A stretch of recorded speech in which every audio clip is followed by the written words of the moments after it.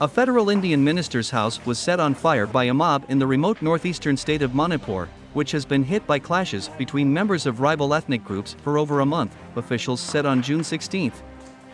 Firefighters and security personnel rushed to the scene after Junior Foreign Minister R.K. Ranjan Singh's house in the Manipur capital Imphal was set ablaze on Thursday night.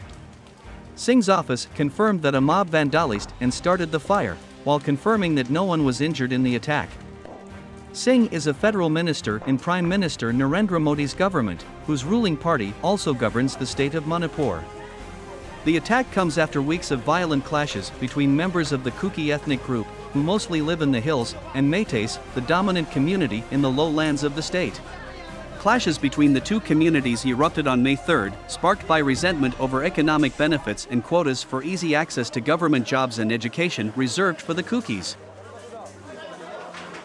That my own sweat, with prayer I construct the house, but if someone is try to vandalize and demolish, I feel shocked, and I never expect such kind of attitudes and activities from my fellow citizens of this state.